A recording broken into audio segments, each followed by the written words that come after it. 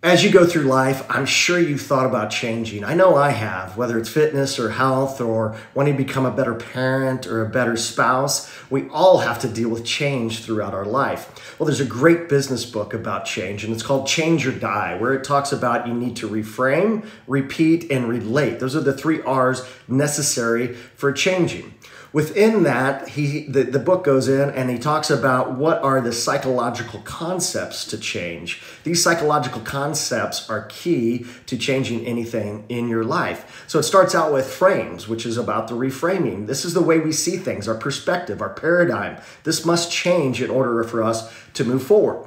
The next one is denial or other self-defenses. Our self-reasoning and our ego can keep us from changing. Then it's short-term wins. Make sure you're celebrating along the way. The power of community and culture. Behavior is a function of both person and the environment. Culture can change people. People can change the culture. Then there's acting as if. You must work and fake it until you make it.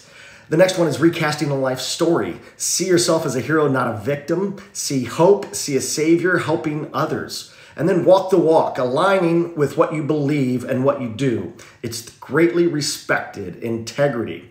And then the brain is plastic. The brain has an ability to change as long as you live. So make learning an active priority. So those are the psychological concepts in Change or Die. It's a fantastic book, and I suggest maybe you reading it, but I hope you enjoyed what I brought to you today.